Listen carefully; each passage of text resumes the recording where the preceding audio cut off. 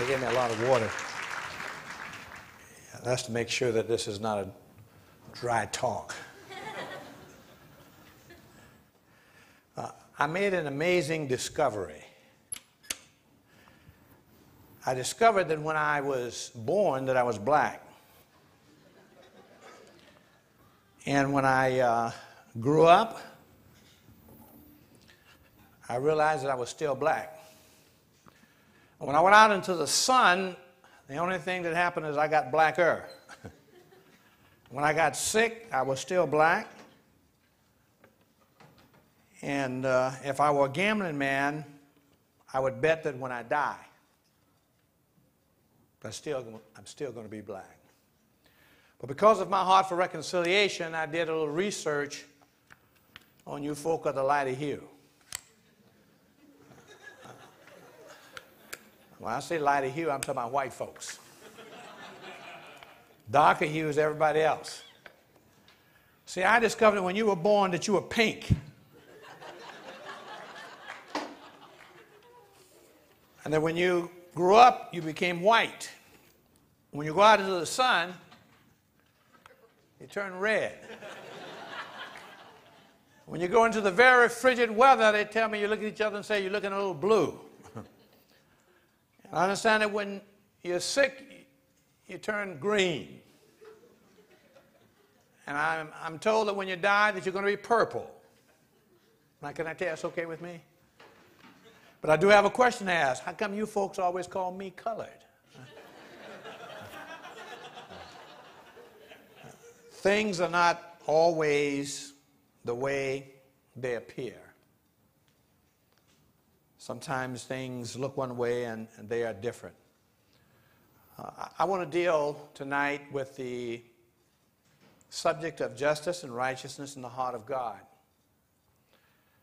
I want to deal with it from the standpoint that I believe that the church is divided racially, denominationally, class, gender, that there's division in the church.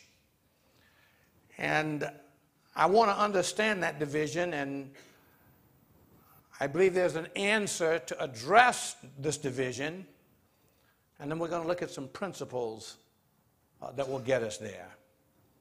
Father, as we speak now, we pray that you would indeed superintend this time. Speak in and through me. Let me decrease so that you and the power of your Spirit might increase, so these thy people would indeed be touched and changed and not leave here the way they came. And I pray this in the wonderful and matchless name of Jesus. Amen. The condition of the church today is best described by saying that the church is wobbly. I wonder if you know that only 1% of churches are growing. Now, if you understand that, that means 99% of churches are not growing. 54% of Christian marriages right now are ending up in divorce. That's higher than the divorce rate of those who do not claim to be Christians. What an indictment it is on the Church of Jesus Christ. 9 out of every 10 pastors is discouraged, very discouraged, and if he had his choice, he would do something other than pastor. If you were born between the year 77 and 94, there's only a 4% chance that you're Christian. Only 4% of the next generation are Christians. That's the lowest percentage rate that anyone has known since any sort of statistics have been kept with regard to salvation within a generation. The church is indeed wobbling. Subsequent to 9/11, September the 11th, and this was at least up until 2 months ago, in Detroit City, every 2 weeks, a Protestant church closed and a mosque opened. The church is wobbly and it's divided. So the question is, what's the answer? I think there's a breach in the church. And I would define that breach as fundamental. It has, I think, even more impetus than the outgrowth of this breach, which involves race and denomination. I think the fundamental breach is a breach between justice and righteousness. When I use the term justice, I define it by saying see the need in others and doing something about it. If you look at the theological definition for righteousness, it contains in its definition the definition for justice. If you look at the theological definition for justice, it contains in its definition the definition for righteousness. So they're interchangeable and they're inseparable. Yet, within the Church of Jesus Christ, we've managed to separate the two of them.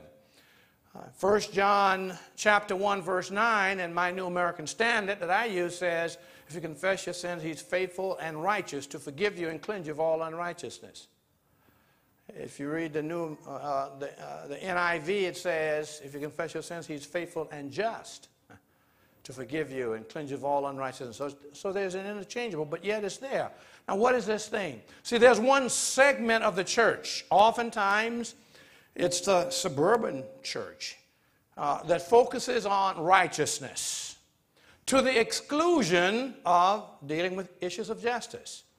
Then there's another segment of the church, oftentimes the urban church, that focuses on issues of justice, poor, the oppressed, needy, and oftentimes to the diminished emphasis on righteousness. We see there's a blind spot because each of them only have half of it. In God, you can't separate justice and righteousness.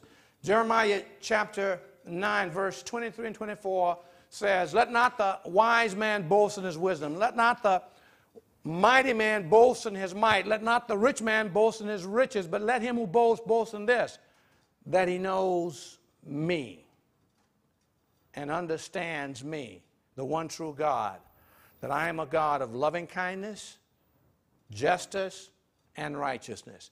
So even God himself gives a definition of who he is as a God of justice and a God of righteousness. Well, what about the New Testament? In Luke chapter 4, when Jesus started his ministry, he says, the Spirit of the Lord is upon me and has anointed me to preach the gospel to the poor, to set free those who are downtrodden, to remove the yoke from the captive, lift up the captives. Jesus is saying, my ministry is about the gospel to the poor, righteousness, and everything else seems to deal with issues of justice. Matthew chapter 11, verse 5, John the Baptist was about to lose his head, and he realized that. And so he said to his disciples, listen, I'm about to lose my head, and so I want you to go find out if Jesus is the man. See, I want my head to be lost for the right person. So his disciples went to Jesus and said, Jesus, John wants to know, are you the sent one? Are you the Messiah? He didn't say to his disciples, yes, I'm the Messiah, I'm the one. He said, you go back and tell John what you hear and what you see. The blind see, the lame walk, the lepers are cleansed, the dead are raised, and the poor have the gospel preached to him. He's saying that what my ministry is about is a definition of who God described himself in Jeremiah 9, justice and righteousness. Well, what is it about this breach in the church that's existent? The people who are on each side of that breach don't realize it. And I think they don't realize it because of blind spots. You know what a blind spot is? That means you don't know what you don't know. A blind spot is something that you are not aware of, something that affects the way you think, the way you see, the way you act, and what you do, but you're not really aware of it. It's a blind spot. Ezekiel 16:49 says this. This is the sin of Sodom. See, it wasn't about homosexuality and immorality. It was outgrowth. He said, this is the sin of Sodom. They were arrogant, overfed, and unconcerned about the poor and the needy. Arrogant, overfed, and unconcerned about the poor, the oppressed, and the needy. Now, if you talk with an inner city urban pastor, and you ask that inner city urban pastor, what do you think about the suburban church? He'd say they're arrogant, overfed, and unconcerned. Because my plight is about the poor, the oppressed, and the needy. And I live that day to day. Well, you see, this is my belief. I don't believe that the urban church is really unconcerned. I really think they have a heart for the plight, but because of a blind spot, there are things they don't understand and things they don't see. Now, what's the answer to it? The answer to it is in a simple single word. And that single word would be relationship. The answer is relationship. You know what the answer is in the Middle East? Between Israel and Palestine? Simple. They don't have relationship. Colin Powell went to try to negotiate peace. He comes back and some are calling the mission a failure, or he didn't succeed in what he wanted, and that was a ceasefire. Why? He couldn't get relationship. Now, there are probably 1,000 reasons why, but the bottom line is that they have no relationship. So what's the answer to the breach in the church? Not only justice and righteousness, but black and white and brown and red and yellow. It's relationship. You know something that just really struck me about the gospel choir? Did you notice the different faces in that choir? I mean, what a diverse group. When I heard the word gospel choir, I say, hey, I'm expecting to go hear all black folks. And man, I'm looking at this choir and I'm seeing Asian and white folks and boy, that little Asian sister that was right over there, boy, she was getting down. I tell you, bless my soul. Relationship. I want to give you this first. There are 4 levels to relationship. And this is critical. 4 levels to relationship because most people don't understand. Level 1 in a relationship, an interpersonal relationship, whether it's man to man, woman to woman, cross gender, cross race, roommates. First level is acquaintance. You introduce, you get to know one another. Level 2 is that there's some growth and depth to that relationship. Then level 3 is there's now confidence and trust is built. And generally, good relationships stop right there, but that's not the most important level. There's a 4th level, and that 4th level is intimacy. I like to call it intimacy. That's a place where there is complete transparency in the relationship, where absolutely nothing is held back. Let's look at those 4 levels as in terms of Jesus Christ, our Savior and Lord. You're introduced to Jesus. Somebody tells you about him. That's acquaintance, level 1. Then you begin to study about him. That's level 2. There's some growth and depth. And all of a sudden you realize that he's a Savior and you can't get anywhere without him. So you give your life to him. And so therefore you put your confidence and trust in Jesus Christ. Make a vow. That's level 3. And there it is. It's good, but that's still not enough. If you really want to have a vibrant walk with Christ, you want to get to level 4, intimacy.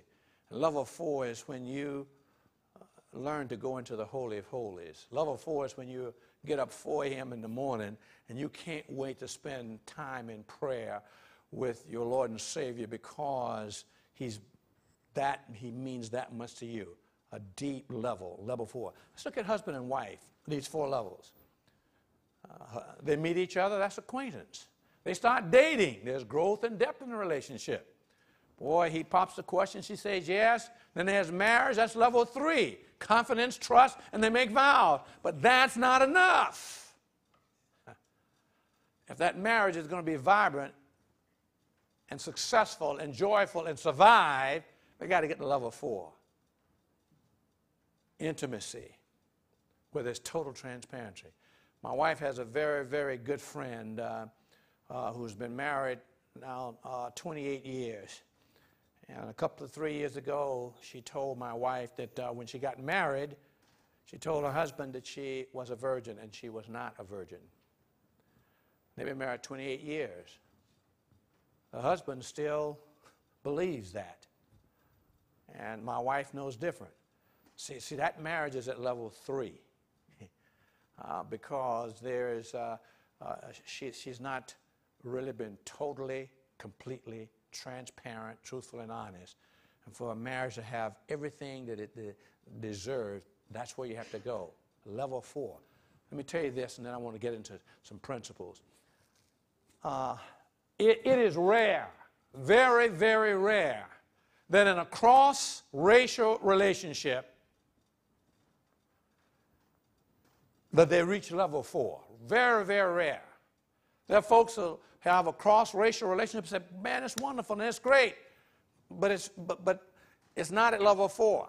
Now the white person, the lighter hue person, believes that this is a wonderful relationship and might tell you this is a level 4 relationship. But talk to the person of color in that relationship. They'll tell you, no, it's not there. See, to get a relationship to level 4, the person of color has to take the person of the lighter hue to Egypt, where he or she has never been before. He has to tell them, he or she has to tell that person about the pain that they still feel, and how even with all of the freedoms that exist now, there are still regular and frequent occasions in which that person of color is reminded that they are a person of color, and it makes a difference. And to take a person there, you're going to risk the person saying, come on, give me a break. Civil Rights Act of 1964, Martin Luther King brought that, and said from that time everything's been okay. What are you still bellyaching about? And that's the reason why that person of color won't take you there, because that attitude is there. I want to unveil quickly 8 principles that's designed to get you to level 4. Why is level 4 important? It will build a breach in your church. Why is level 4 important? If you get to level 4 across racial lines, a lot of the issues and strife that exists will be gone. If you get into a level 4 relationship with your wife, we won't have 54% of Christian marriages breaking up. If you get into a level 4 relationship, parents with children, we won't have the problem that we have right now, where we've really lost this next generation. So how do we get to level 4 relationship? And that's key. There are 8 biblical principles that I want to unveil for you that'll get us to a level 4 relationship. I don't need this one because it says that. Principle number 1 is called the principle of call.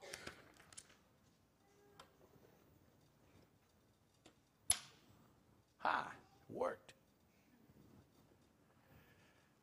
The principle of call. We all call to be involved in the ministry of reconciliation, but some of us have a special calling to minister in diverse circumstances. Now, the key word here is mandatory. Scripture is 2 Corinthians chapter 5, verse 17 to 21. Verse 17 says, anybody in Christ is a new creature. Old things have passed away. Behold, new things have come. Then the very next verse says, and to the new creation, you've been given the ministry of reconciliation. Verse 19 says, this reconciliation is based on really the principle that we love God with all our heart, mind, soul, and we love our neighbors ourselves.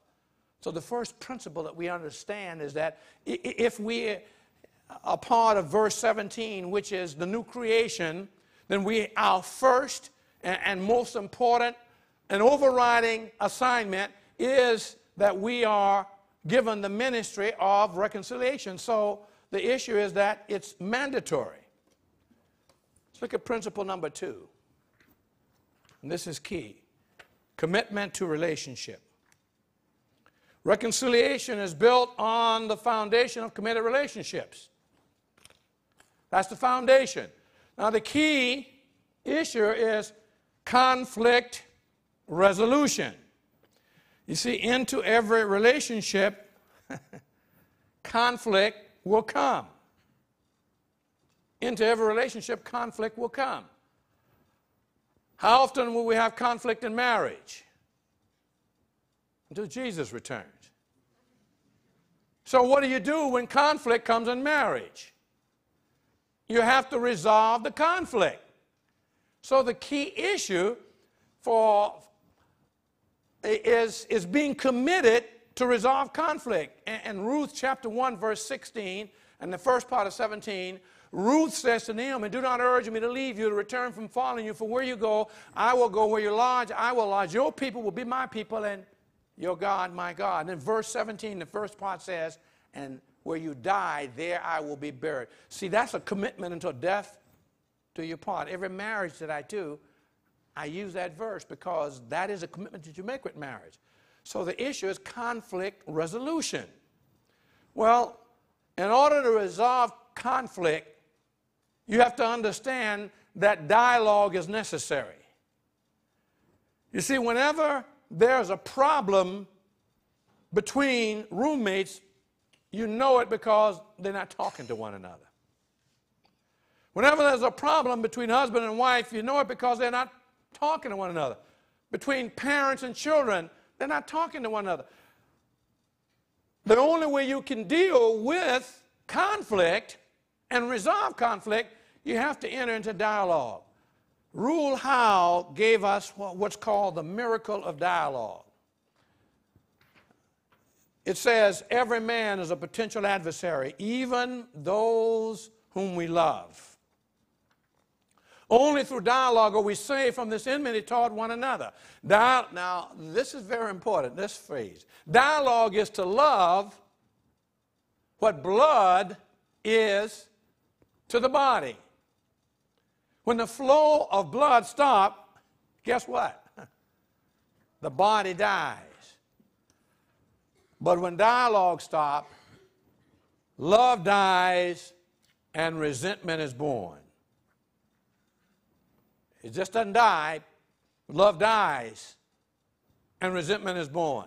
But dialogue can restore a dead relationship. Indeed, this is the miracle of dialogue. It can bring a relationship into being, and it can restore again a relationship that has died. There's only one qualification to these claims for dialogue. It must be mutual and perceived from both sides, and the parties involved must pursue it relentlessly.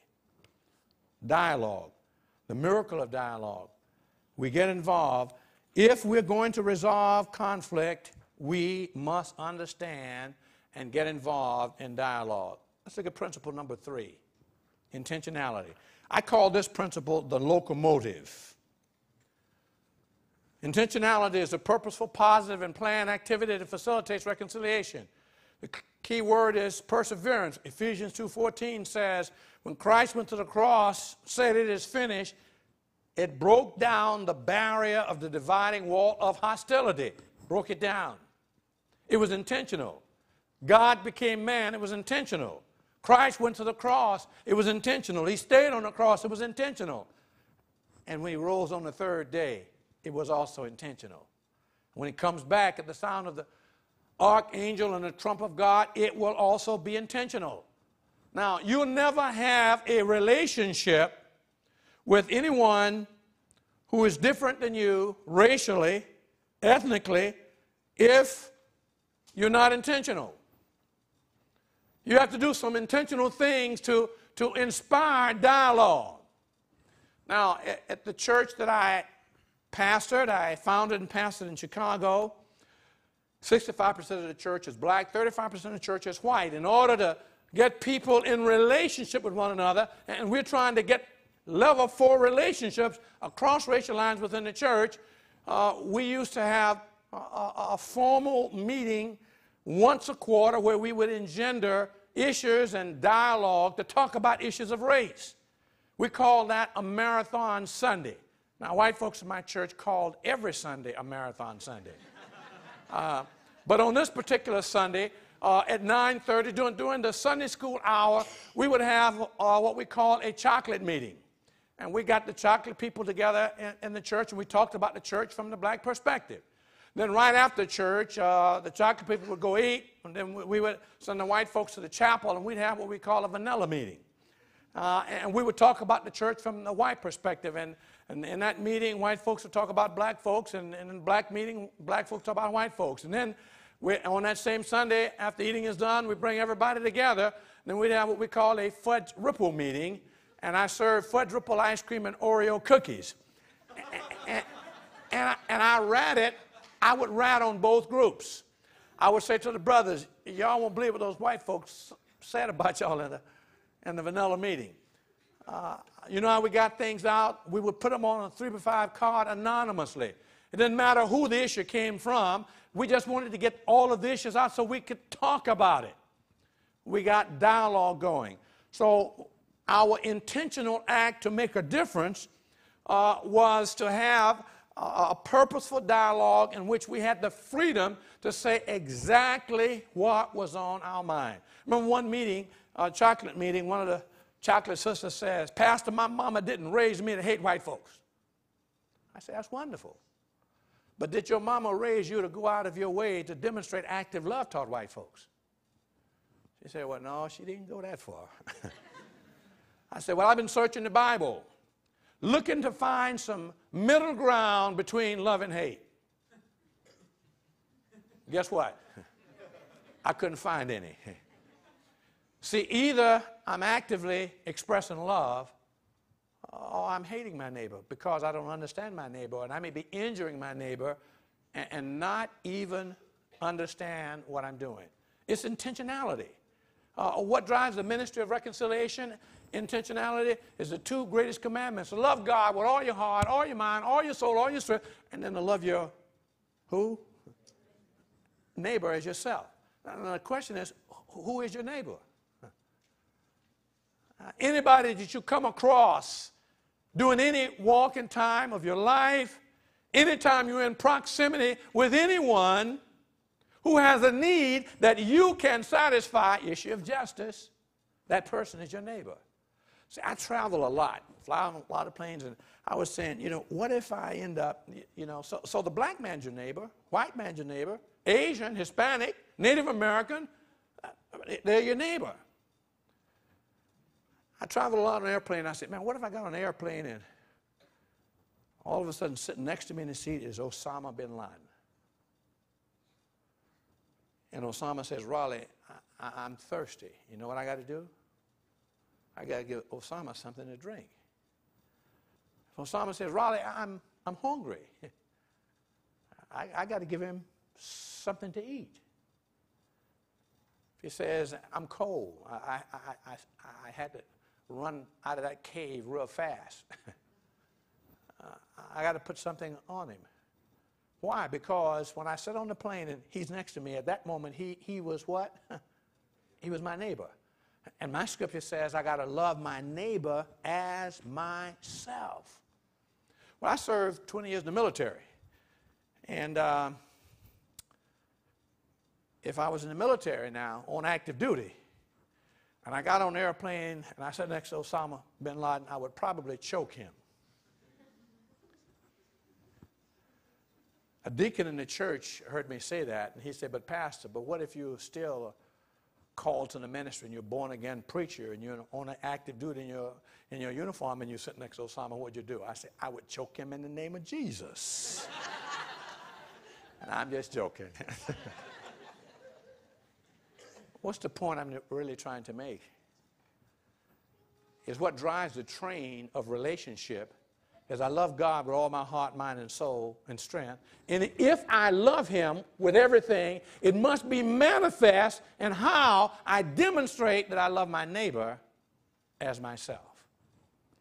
Intentionality. Let's look at principle number 4. Call it the principle of sincerity. Sincerity is the willingness to be vulnerable, including self-disclosure of feelings, attitudes, differences, and perceptions with the goal of resolution and building trust. Notice how that principle relates to moving toward level 4, intimacy, intimacy. Reveal myself. This principle, sincerity, says I got to be willing to be vulnerable and self-disclose what my feelings, attitude, and differences and perceptions are. The goal of doing that is resolution and building a foundation of trust. See, my attitude, my feeling, my perceptions, none of those may be accurate, but they represent how I think and they drive my train. The key here is trust and transparency. In John 15:15, Jesus says, I no longer call you slave, because the slave does not know what the master is doing. I call you friends. For everything that the master has made known to me, I have made it known to you. I've revealed everything. I held nothing back. Now I want to do a little test. You know, back in my church, when people agree with the preacher, they say amen. Can you say amen? Okay, now, but you only say amen when you agree, all right? Gotcha. Okay, now, I'm going to say something, and if you agree with me, I want you to say amen, okay? Most white people trust most black people implicitly, amen? Let me try it again. Most black people trust most white people implicitly, amen? Most Asians trust most white people implicitly. Amen. Oh, I got it now. I got it right. Most Native Americans. I don't even need to go there, do I? Can I tell you what you are agreeing with me with your silence? You're saying this: when we come to the table to one another across racial lines, we bring with us a boatload of mistrust. You know why amen, thank you, brother. You know why we have distrust? Because we don't know each other. And we don't know each other because we're not in relationship. And we're not in relationship, so therefore we don't understand each other. And the relationship that we have is a level 1 or level 2 relationship. Even sometimes a 3 when there's no real transparency. Sincerity. Let's look at principle number 5. Call it the principle of sensitivity. Sensitivity is the intentional acquisition of knowledge in order to relate empathetically in any diverse situation, person, place, or organization. Now, the key thing, or the key issue is knowledge and understanding. Ephesians 4:15 says, speaking the truth in love. Now, sensitivity, gaining knowledge to understand. I'll tell you 3 words that can help you gain knowledge to relate empathetically with someone who is different, racially different than you. Can I tell you what those 3 words are? Help me understand. Simple word like help me understand. See, how can you find out what a person's diet is if you don't say help me understand? How can you understand what a person likes to eat, not like unless you ask the question, help me understand.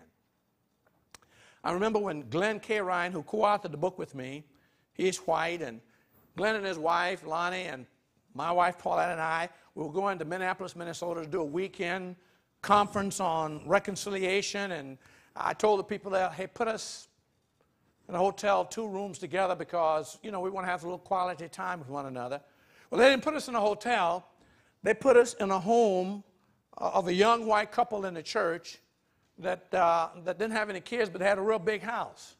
Well, that was okay because it was nice. She was a doctor and he was a psychologist, and they're wonderful people. I mean, really wonderful. Young white couple, wonderful people, wonderful, but they were health nuts. There was not an ounce of sugar in the house. When we got up to eat that first morning, they lined up cereal for us. Fiber 1, Fiber 2, Fiber 3, Fiber... I was dying for some Frosted Flakes, but there were none to be found. And when we had dinner, they prepared what they call in Minnesota a hot dish. Now, in Florida, we call it a casserole. That's where you put everything all in one dish. Well, This particular hot dish was loaded with vegetables, and I fished for days to find one piece of meat. But that's okay. They're a wonderful couple. Well, on Saturday of that week, the associate pastor of the church, who was an African-American, says, Raleigh, we're going to have you over to my house for dinner. I said, that's what I'm talking about. My wife said, what you mean? I said, man, we're going to have some Leroy. Now, y'all know Leroy, that's fried chicken. So we're going to say, Paulette said, why do you think that? I said, honey, he knows that I've been suffering. He knows that he put me with those health nuts. And so he is going to give me a break on Saturday night, and I'm going to get a little grease. And I know that, honey. I'm looking. So we went over to his house that night, wonderful, rang the door buzzer. He said, come on in, let me introduce you to my wife. And his wife came down the stairs, blonde and blue-eyed. Guess what we had for dinner? A hot dish. We chuckled throughout the whole meal. Now, this is what I did for my church, and I did it on a regular time. I said to the white folks, when the last time y'all had some black folks over for dinner? Black folks, when the last time you had some white? Quit making excuses, guys, let's do it. Then I tell the white folks, listen, don't make a big issue out of it. We black folks know how to eat, you know, and all of the utensils and all of that. But don't go through all of that. When you bring us over, just get a bucket of Kentucky Fried, throw it on the corner. Say, hey, everybody's relaxed, we can eat. That's what I tell the white folks. You know what I tell the black folks? When you have the white folks over to your house, make sure you got a lot of carrots and dip.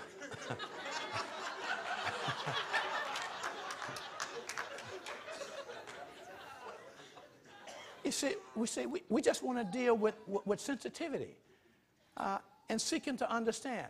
Glenn K. Ryan and I, we travel together. And we'd stay in people's homes sometime. We'd stay in a hotel. We'd have the same room. He'd get up, take a shower. The brother would shampoo his hair every morning. Every morning. Glory, every morning. Hey, listen, I don't shampoo my hair every morning. I don't shampoo my hair every week. And I said, Glenn, help me understand. Why do you do this every day? You know? He said, well, my scalp gets oily. And so I have to, I said, your scalp gets what? He says, it gets oil. I said, man, I'm looking for all the oil I can get. Said, my scalp is very dry, so I'm looking for oil. I learned a great lesson. Hey, you ever see this black sister's going around, you don't see it as much, but you see her one day and her hair is about shoulder length and she's looking real cool. Then you see her next week and she got some kind of rope things and it's, and you don't know what it is because you never heard of a weave before. You see what I'm saying? Well, you know what you should say to that sister? Say, hey, sister, help me understand. Help me explain this hairdo change. She's going to do one or two things. She's going to either punch you out, but if you have a relationship with her, she's going to explain to you that it's a weave and it's a style, and you'll understand what's going on. See, sensitivity is you gain knowledge, and the best way to gain cross-cultural knowledge is by simply asking the question, help me understand. Let's look at the next principle. Principle number 6 is the principle that we call sacrifice. Sacrifice is the willingness to relinquish an established position or status to genuinely adopt a lesser position in order to facilitate a diverse relationship. Now, the key issue is cost. So you can't have a relationship with anybody who's different than you without paying a cost. In other words, you can't always have it your way, even with husband and wife, especially with husband and wife. Amen. Amen. Hey, that's what I'm talking about. See, there's a cost to pay. You gotta be willing to give up your right to be right. You got to be willing to give up what you're comfortable with in order to tap in to what's comfortable for someone else. And if you learn how to do that, you know what happens? You become more rich because you really begin to tap into it. I mean, listen, This was a gospel choir. And I mean, those spirituals and gospel songs. And they were clapping and swaying and getting down with it. And everybody in that group that wasn't black was doing it like they was born doing it. Huh? Why? They'd given up their right to be right. They'd given up their way. They said, okay, teach me how to do this, and I'm going to do it. And they got with it. And each one of them are more rich because of it, because they haven't lost their culture and their style, but they got something else going for themselves. Sacrifice. Philippians chapter 2, verse 3 and 4 says, consider others as just as important as yourself. That's right? Somebody's listening. Consider others as more important than yourself. Consider others. Sacrifice. Principle number 7 is the principle of empowerment. A lot of definitions because people use this word in various different ways. Let me tell you how we use it in this case. Empowerment is the use of repentance and forgiveness to create complete freedom in diverse relationships. Key issue is repentance and forgiveness. 2 Corinthians 8:9 says, for this is the grace of our Lord and Savior Jesus Christ. Though he was rich, for your sakes he became poor, so that through his poverty you might become rich. Empowerment. Listen, have you ever been around anyone, mama, daddy, friend, anyone where there was a conflict that was unresolved going on? Wherever that happens, you know what there was? Tension going on. You could sense and feel the tension. But when somebody takes responsibility and says, man, I'm sorry, please forgive me, and that person is then forgiven, all of a sudden, the atmosphere changed. Everything is okay again. It changes the entire atmosphere in which you're in. That's empowerment. Your use of forgiveness and repentance. Now, why is that so important? Because in relationships, you're going to blow it. You're going to say dumb things. You're going to do dumb things all the time. And if you say something that hurts a person, and that person who's hurt doesn't say anything, I can guarantee you this relationship is nowhere near level 4. But if you're in a transparent relationship in level 4, and you say something that hurts, say, listen, can I tell you something? You said X, Y, and D, and that hurt me. Let me tell you why that hurt me. Then there's a chance then to repent, and a chance for forgiveness. Then that relationship becomes stronger, and it goes deeper.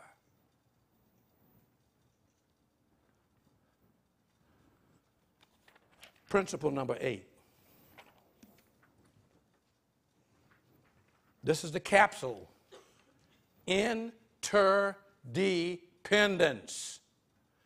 Interdependence recognizes differences and realizes that each offers something to that the other needs, resulting in equality in a relationship. Key word is equality. See, 2 Corinthians chapter 8, verse 14 says, my abundance satisfies your want, and your abundance satisfies my want, so that there is equality.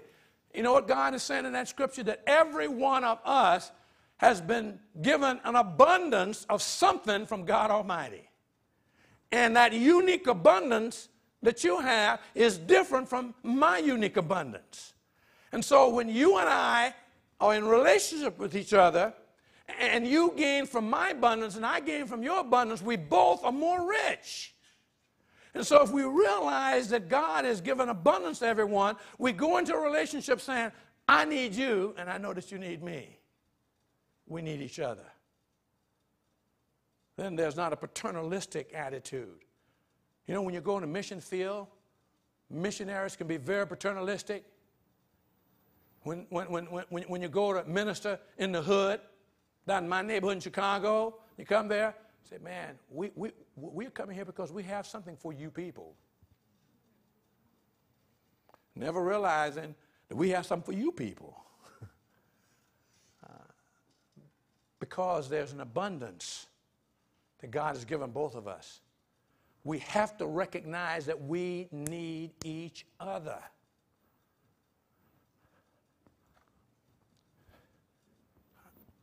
I want to sum this up and close it off with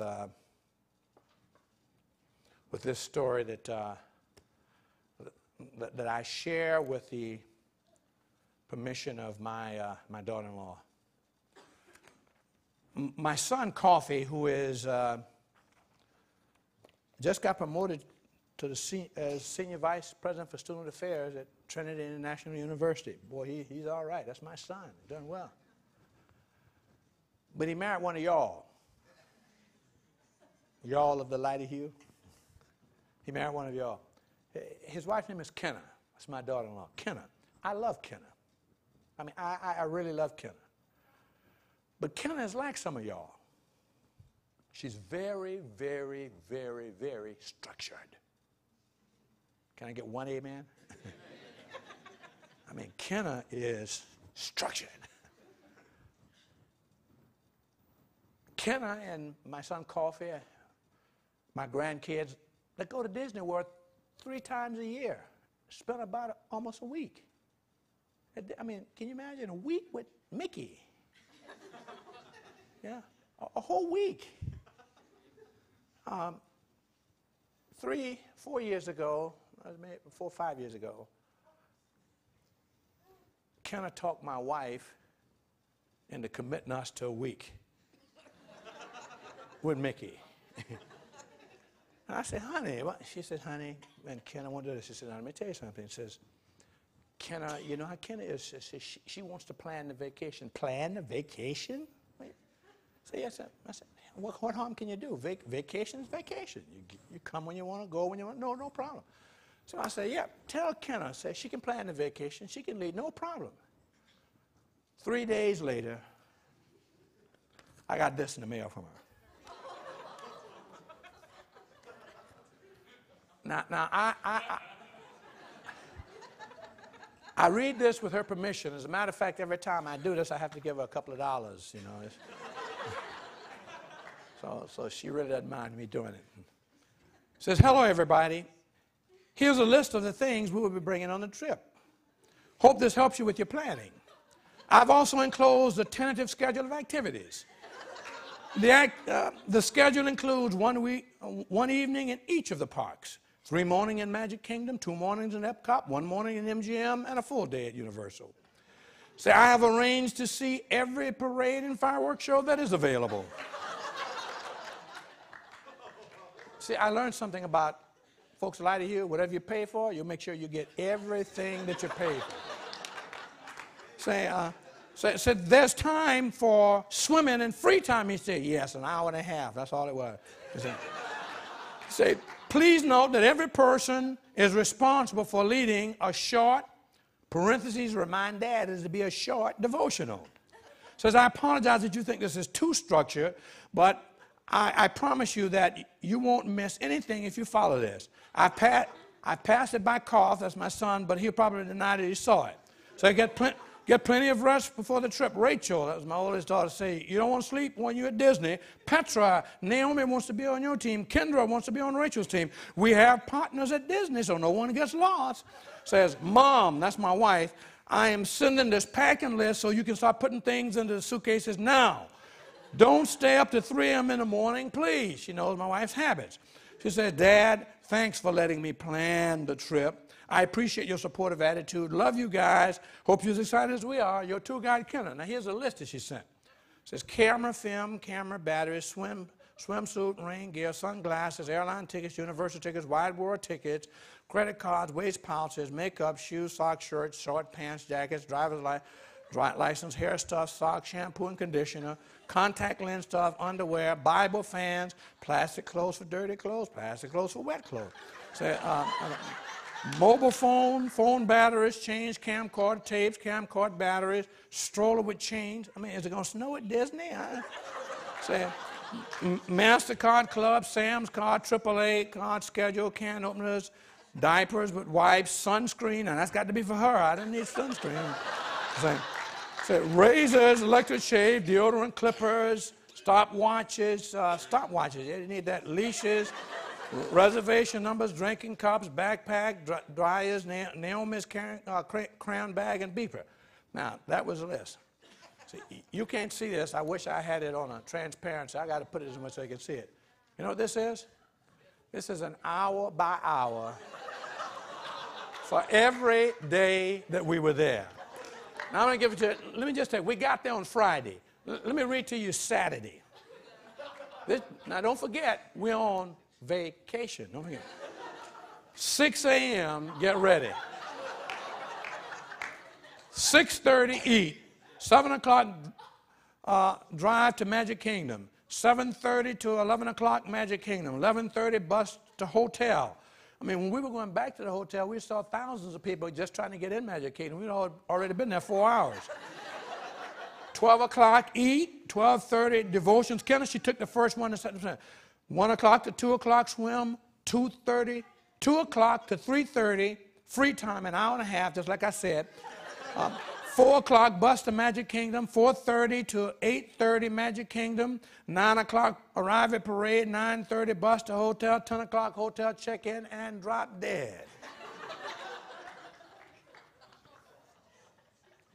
What y'all think I did with this?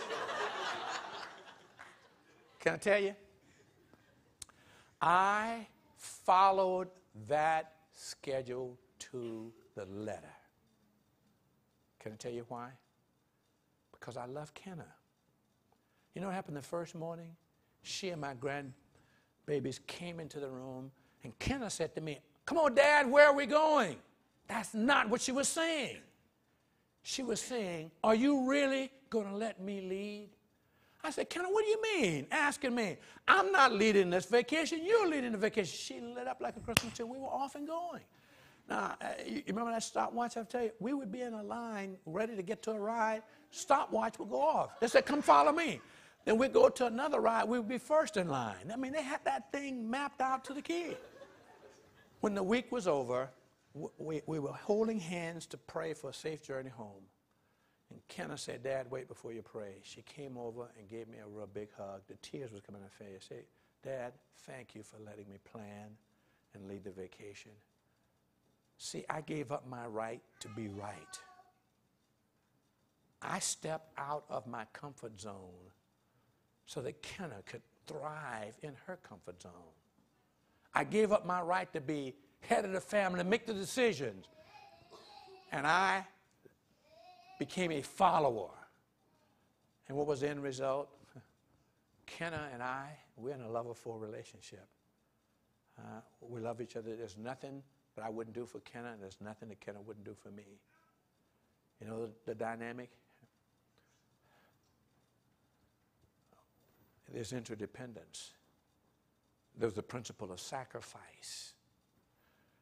There's a principle of intentionality. Because Kenna said, let me plan and lead the vacation. Here's the bottom line, and I'll close with this. There's a breach in the church. There's a breach between races. There's a difficulty that we have in demonstrating to the world that we are Christians by our love for one another. And why? Because we're not in relationship.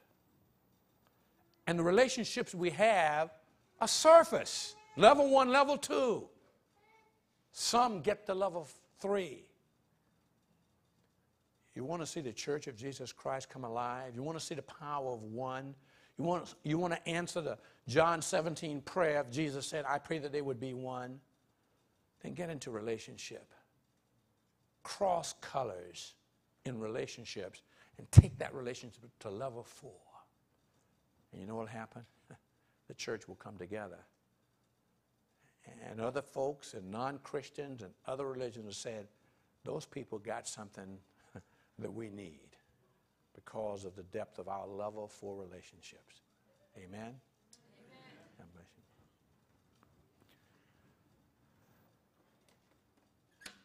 you. I realize that we are a little bit beyond the time that we were supposed to be. but yet I want to at least extend for about 5 or 10 minutes. I want an opportunity for you to fire some questions at me about what I share. Now, let me tell you how we could really make this exciting this few minutes.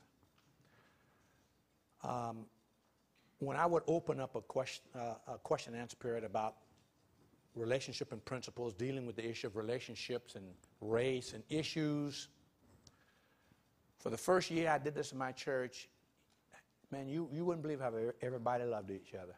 Nobody had problems. I mean, everything was hunky-dory.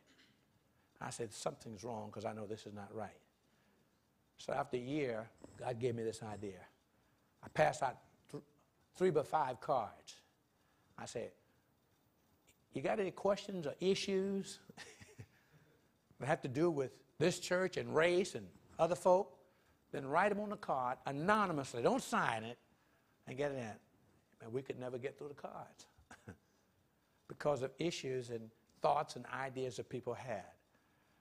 And so I don't want to belabor the time, but I want to open it up for questions. And while somebody is bold enough to answer a question, if you got a piece of paper, just a back piece of paper, and you want to write down that real thorny question, write it down and shoot it in. And let's take just about 10 minutes or so dialogue, and I'll try to make my answer succinct, which is difficult for me. Yes, ma'am.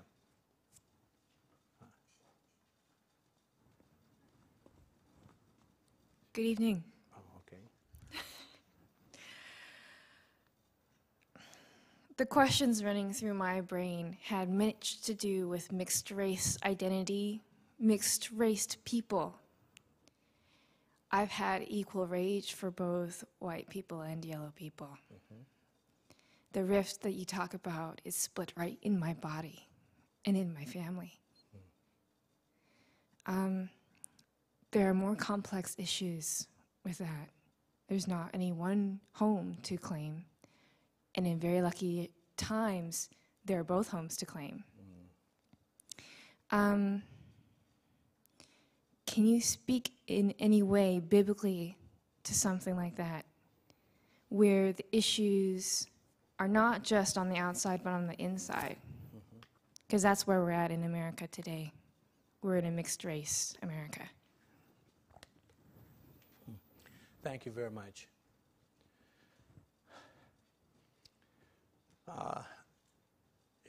You have raised indeed a thorny issue.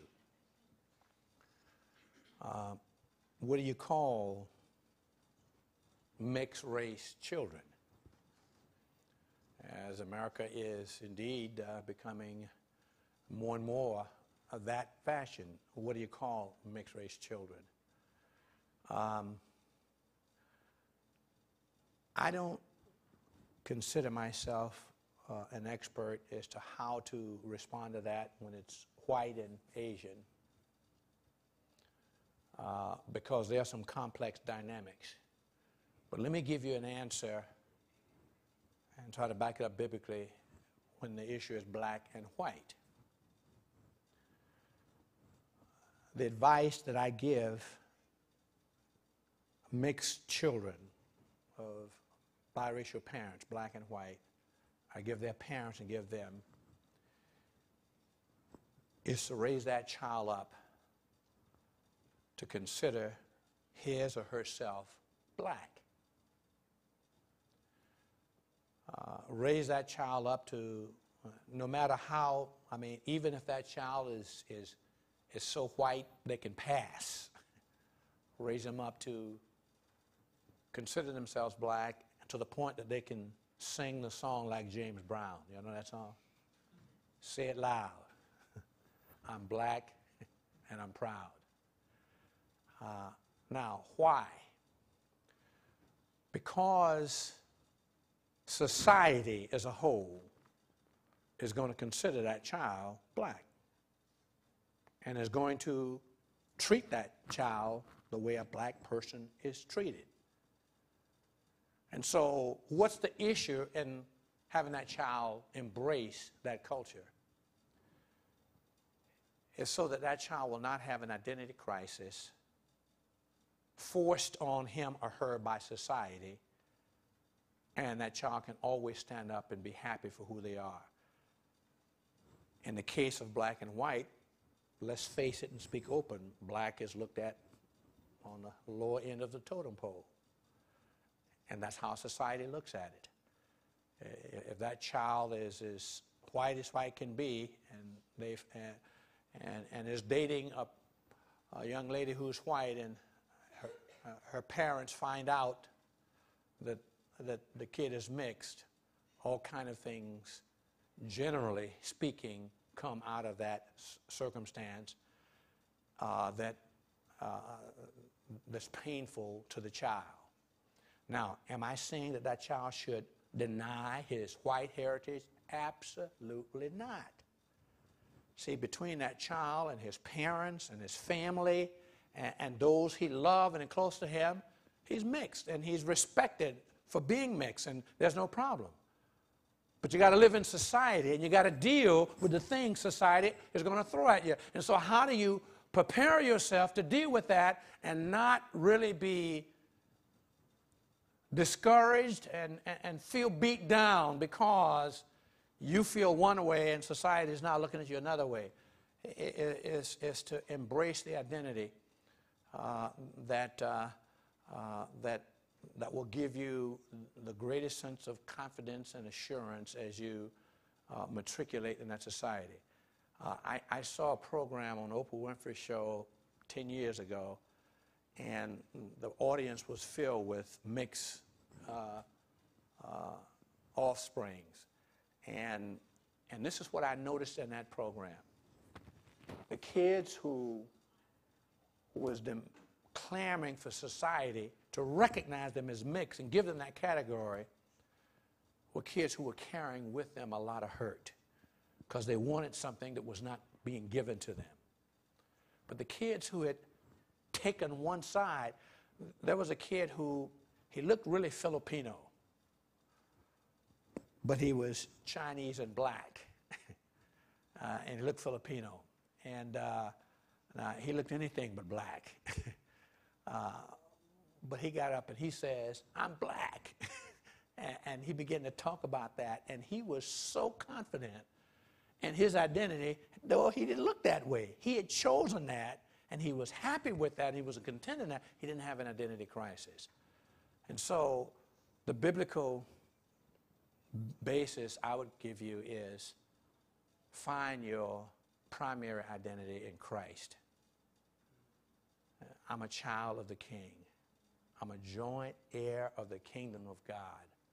I will inherit the riches of my Father because my identity is in Christ alone. But because I live on this earth, in this earthly flesh, I have a biological heritage, and within that biological heritage, I want to embrace what is going to give me the greatest sense of confidence to deal with the society that I must deal with. And so that's how I would respond to it. Hope I didn't confuse you more.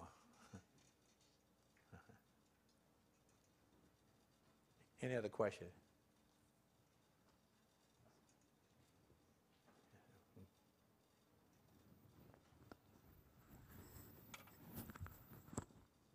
The principles are great, showing them on the transparency. Sometimes the details of the practical details get a little bit thorny. Our church has attempted to have a relationship with a black congregation in inner city Santa Barbara, if you want to call it Santa Barbara inner city. Mm-hmm. And we tried to have joint worship where we would visit their church and then ask them to come to our church, and find that it's difficult for them. They don't want to go out to the suburbs, and we find that it's difficult, the practical aspects of it, and it's hard on both sides. And so what kinds of steps can you take, little steps that can start this process going? Thank you, Dr. Kennedy. Principle number 2 is commitment to relationship. And the foundation to reconciliation is relationship. See, my recommendation is before you start swapping pulpits and choirs and having activities. Before you do that, you take some intentional, purposeful, positive, and planned steps to engender relationships. Pastor to pastor, elder to elder, deacon to deacon, choir leader to choir leader. And then get members and get enough people who are willing, have some kind of joint gathering in the mix and say the purpose for this, and both preachers line it up, is for us to go each other because we got one purpose in mind, one purpose only. We want to try to hook up together as many families as we can to establish relationships. No other purpose, but to establish relationships. Here are the rules for this. Here's the rules for the relationship. Get together for a meal twice a month. 2 men in the family, the ladies have lunch together, have breakfast together, but do it at least twice a month. Plan to spend no more than 45 minutes together, have no agenda for the meeting, but be committed to the meeting. Do nothing, no agenda, no purpose, just meet. And do this for 6 months. No other agenda. After you've done that for 6 months, and let's say that you have 25 families in each congregation being involved with that. Now do something and come together. Completely different dynamic. Because when you come together, you've got people who know each other. They're in relationship. And they're working in that relationship toward level 4. They may be at level 2 or moving toward level 3. But they have something in common, something they can talk about. They can't sit there. Why? Because for 6 months, twice a month, they've had a breakfast or lunch together. And so the relationship is there. See, to me, it's putting the cart before the horse to do an activity or to do activities, and there is no relationship. That has all kind of problems to it. But the key and the foundation, see, the answer is so simplistic until it's complex. And that is you have to get into relationship. Take 2 roommates. Many of you are students. What happens if you get with a person, a new roommate? Huh? I mean, there's nothing happening between these roommates until they get into a relationship. I mean, there are roommates who don't eat together, who don't do anything together. She stays with her crowd, she stays with her crowd. But then after time passes, because they're in the same room, they're forced then to start talking, and somewhere down the line, weeks or months, the relationship starts. All of a sudden, the whole dynamic changes. The relationship has to come first. Any other questions?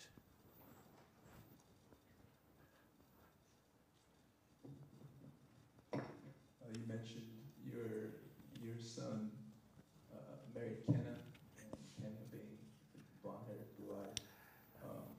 I just want to know when you found out that your son was seeing Kenna, how do you react? And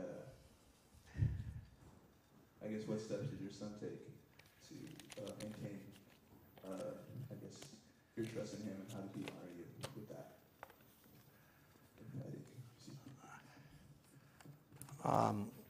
Laura's asking a question about mixed marriage, and what kind of issues do you face, or what do we face?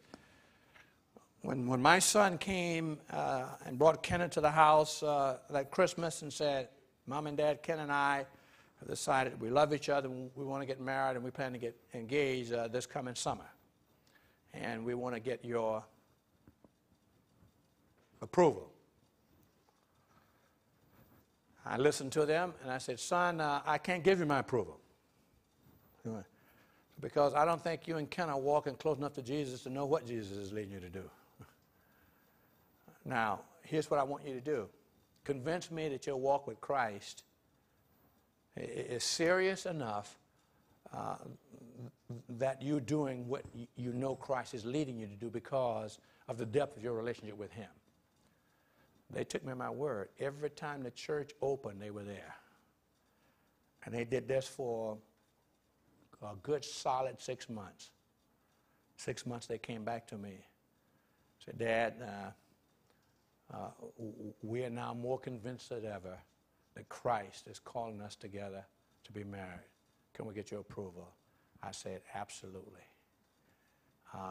When they got ready to get married, which was about 18 months after that, they wanted to get married in my church in Chicago, which is a racially mixed church. Ken is from La Crosse, Wisconsin. Ain't no black folks in La Crosse, Wisconsin. And I said, no, you're not going to get married at Rock Church because that's skirting the issue. You're going to get married in La Crosse, Wisconsin, in Kenneth's church, and Kenneth's pastor is going to do the vows, and I'll do the wedding homily. And that's what we did. We took a whole busload of black folks to La Crosse. We had the wedding on Saturday, and they had a big cake with a black groom and a white bride on it, and we dealt with things up front and came across. I think, though, Gloria, that had a lot to do with the fact that of where I am dealing with that. Now, you need to know, since you asked the question, her dad did not approve. Her dad did not approve. And he came to see me and to tell me that he didn't approve. And I said, you got to understand something. 2 years before that, he had left Kenner's mom.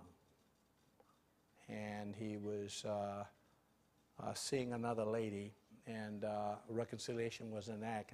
And I said, Mr. Ramsbottom, you need to understand that your relationship with Christ is such that you've disqualified yourself from having a formal say in what's happening. But I want to honor you, and I want to respect you, and so let's dialogue. And he gave me all of his reasons. I shot them all down. You know, we parted amenably, and it went this way. Kenna told her dad, Dad, because you refused to listen to the pastor, you left mom, you're with another woman, and so you're outside of Christ, and unless you reconcile with mom and get it right, I can't let you walk me down the aisle. And you know how Kenna came down the aisle? She walked down the aisle alone. It was courageous, but man, as I stood there with her pastor, seeing her come down the aisle alone just broke my heart. But it made me love her all the more because she was committed to doing what she felt was right in the sight of God. Her dad was there, sitting on the fourth row, sitting on the seat. He was there. But she walked down the aisle alone.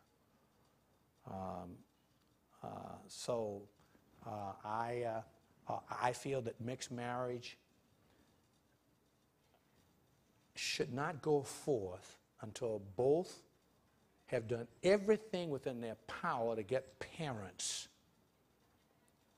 to respond in a way that's right and proper in the sight of God.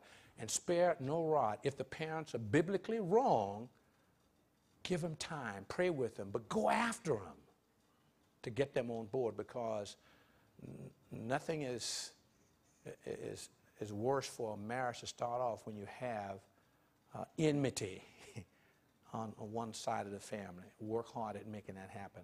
I think that's the goal. That's what I've always done as pastor, and God has given me favor in seeing that happen. Y'all know Numbers 12? Moses married a Cushite who's an Ethiopian. It says, Aaron and Miriam murmured at Moses because of the Cushite wife. That's Ethiopian. Then it says in parentheses, for he married a Cushite. Now, why did the Holy Spirit inspire the writer of Numbers to reiterate that statement? because, people wouldn't believe that Moses' wife, Zipporah, was Cushite. And his father-in-law, Jethro, now that sounds kind of soulful to me, yeah. Her dad's name was Jethro, He taught Moses how to, supervise without wearing himself out. And so it's good. You find some ethnicity in the Bible. Did you know Simon of Cyrene was a black man? Mark 15:21 says, they pressed in the service a certain Cyrenian by the name of Simon that carried a cross of Jesus, parentheses, the father of Alexander and Rufus. How many black folk white folk by the name of Rufus? Usually when I say that in church, I'll use that in church, and usually some white guy will come up to me afterward and say, I got an uncle whose name is Rufus. You know what I say to him? You better check your roots, man.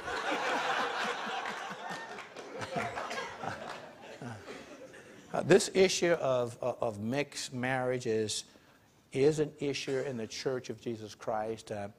I think Numbers 12, you know what God did to Aaron and Miriam? It says anger burned against them, and Miriam became leprous. Now here's what theologians will say. Well, it wasn't about race. It was about the preeminence in the relationship with God. It was about the preeminence of relationship. They were murmuring because God showed more favor to Moses. He spoke to Moses face to face. They were. But what did they use to express their envy and jealousy? They used racism. They murmured against his Cushite wife.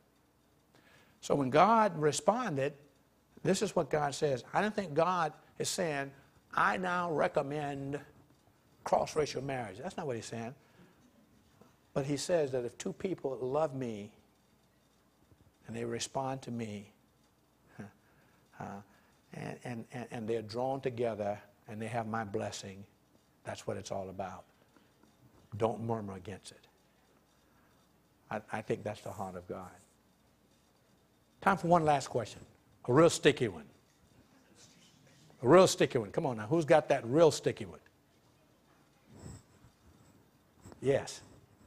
I was reading in the next the other day with a friend of mine, and it was an article on university housing ethnic halls, and it was a biracial guy, and he wrote that he doesn't agree with separating ethnic halls. And so I talked to a friend, and I was told to ask you what you think about this issue, and just about having ethnic minority halls, or. You mean they're building dormitories? Yeah, in the dorms. There's certain halls, and they're designated. This is the black floor. This is the Hispanic floor. There's something like that?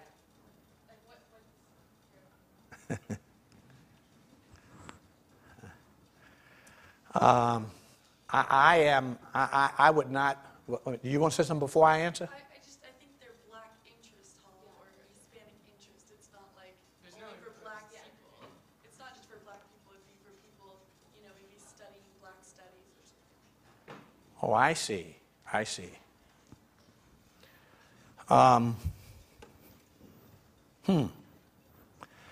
I think that there is value and probably a great measure of necessity in having some things that represent you and your ethnicity. I think there's value for the university to support that because I think that universities, churches ought to not just celebrate Black History Month, but I think there should be a time in which you celebrate each of the ethnic races. Now, I think if you try to do it ethnically, there's so many different ethnics you'd never be able to do it. But the way I would do it is in major racial grouping. Asian, Hispanic, Latino, African American, Native American, Messianic Jew. I would do it maybe in 5 major racial groups to cover that group. But to have something in which they can be identified with, or their culture can be expressed so that everyone can understand and partake of that, I think that's a good thing. I think it's biblical, because in the Bible, when you look at the genealogy of Mary and the genealogy of Joseph, you see, there's not only an identity in Christ, but there's a biological identity that has measure. And so I think there's value to doing that in a way that gives encouragement to that particular race or culture in a way that all should benefit from it. So it should be done in a way that it's mutually benefiting to all. See, I think that the black man is made in the image of God. I think that the Hispanic Latino is made in the image of God. I think that the Asian is made in the image of God. I think that the Native American is made in the image of God. The Messianic Jew obviously is made in the image of God. I think the Anglo is made in the image of God. Now, if each of these racial groups are made in the image of God, there's something unique about the image of God that is contained within the different racial groups. And so the more I know about the different racial groups, their idiosyncrasies and things about them, the more I know about the fullness of the character of God, because we're each made in the image of God. And so if there is a unique race that's Asian, boy, there's something Asian about God. There's something Latino about God. There's something soulful and African American about God. There's something Anglo about God. And so if we look at others and say, wow, this is a unique creation of God, and if I understand as much as I can about this uniqueness, I'm understanding something more about the uniqueness of God, our Creator. And so for that reason, I think it's done. But I think it needs to be done with sensitivity, so that it's diversity and inclusivity, and it doesn't become something that separates, but it becomes something that exposes and allows people to understand more about the different cultures.